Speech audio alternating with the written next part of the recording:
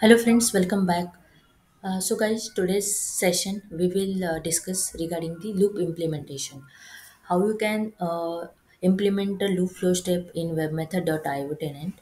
So very first, loop basically we use to iterate an array of elements. If you have a document list and if you want to iterate all element, a particular element, that a case we use a loop flow step. So the implementation we will see you in details. So very first you are in new and my channel. So guys, please like, share and subscribe. So let's start the demo. So to create a new flow service, first select the project. Otherwise you can create a new project, but here I already created a project, WMIO training, and click on this flow service, click on this plus icon. Here you can add the new flow service, give the name as a loop order demo. Okay, again, I need to define my input and output. So click on this input fields, click on this plus icon, and here you can give the name order data. I want to create first the order list. Okay, click on here string, you can select as a document. Click on this icon array. So your document list got created. Now I want to add three fields here. So just click on this plus icon. Here you can give the name as a order number, type would be string, and required would be like required field, it's a mandatory. Okay, again here click on this plus icon, give the name as a order name. Okay, type would be string and required field would be yes. Again click on this plus icon and give the third field would be date. Okay, so now this order data document list got created. Now you can click on this done icon. Okay. Now I want to define my output. So click on this output field, click on this plus icon, and here you can give the name as a response. Okay. Response. Then I want to create document only. So click on this document, select the data type as a document. Again click on this plus icon. You can give here the first field would be response number, response number.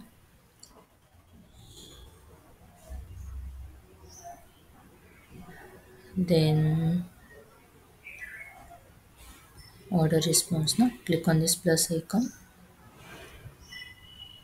Okay, here again two got created. Now edit and give the name as a response order. Response order. Okay, and third would be our date. So response date already there. Okay, required field type you can check here. Now you can click on done option. Now we define our input and output. Click on save option, and we are like the implementation for error handling. We use a try catch block. So any error occur in try block, it will directly jump to your catch block, and it will get all the error details information in the catch block. Okay, so type try.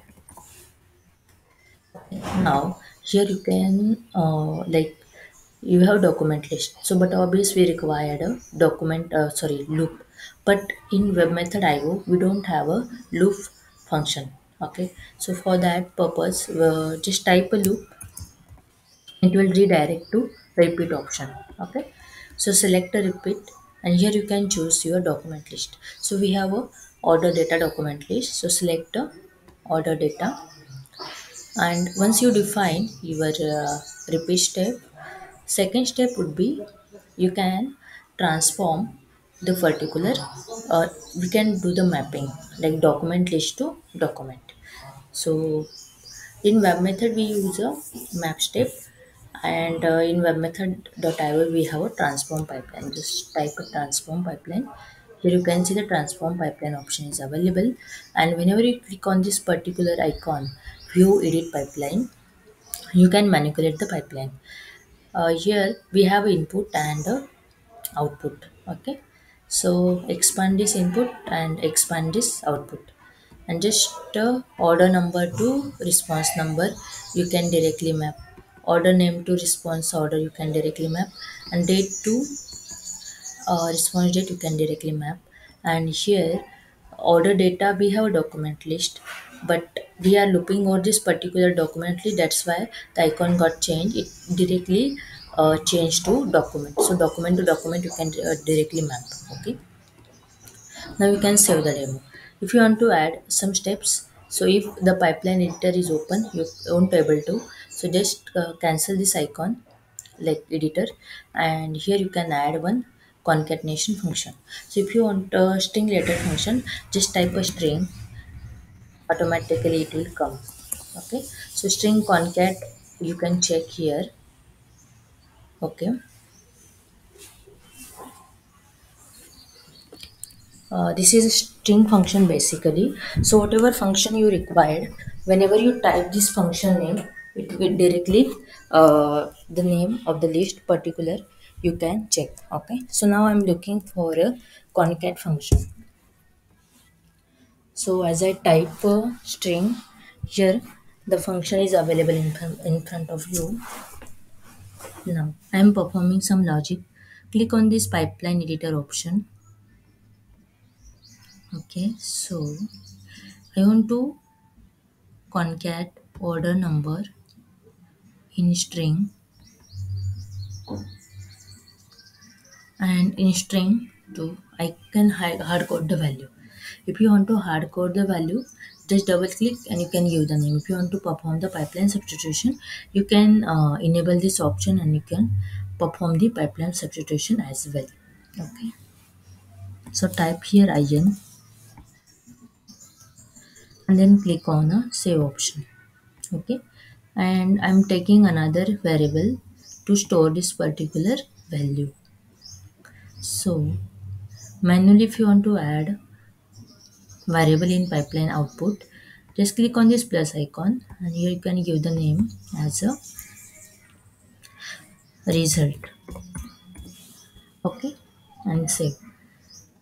Now you can map value to result.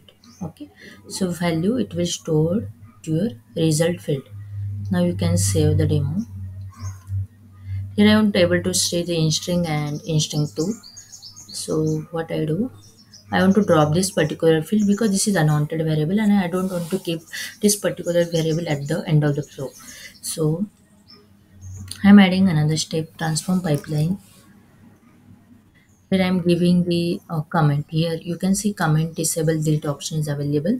Just click on comment. Here you can mention the comment as a drop unwanted variable. Click on this plus tick mark, and now try block, like we'll define our logic. So I want to complete my code, so just click below this try block you can take a catch block. So click on this catch block. Here you can take a user defined inbuilt service as similar to your web method. So you can delete this is extra actually.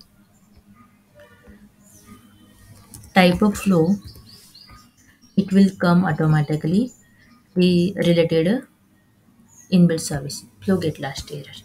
You can manipulate the pipeline. Here the last error directly map to last error, but here we forgot to drop the instant and instant too. So close this editor, go back to your transform pipeline, click on this icon and draw this in string and in string 2. Okay, and then save the demo. Okay, wait a minute. Okay, so here we use a try block, and for we have documentally, that's why we use a repeat function and string function as well to concat some fields. So if you want to run this particular flow, just click on this run icon. Here with the help of you can add some fields. Okay, So here you can give the order number as a 101, order name as a mobile, and date as a 2 2 2022. Okay, and then click on this run option. If you want to add some another document list by using this plus icon, you can add. Okay, click on this run option. You can see a result in front of you, and response like order data it directly mapped to your response. Okay, if you want to debug this particular flow, just click on this debug icon. Before that, close this particular perspective, click on this debug icon. You already give the particular input, so just click on debug option. And by using this option, yeah, keyboard also have a shortcut F10, using you can debug. Otherwise, by using this step over option, you can directly jump to next step. Iteration you can check here one, because we are like we mentioned the only one like one document list, that's why. Okay, here I think date we mistaken, but no problem. This is implementation only. In live you can give the correct date. Okay,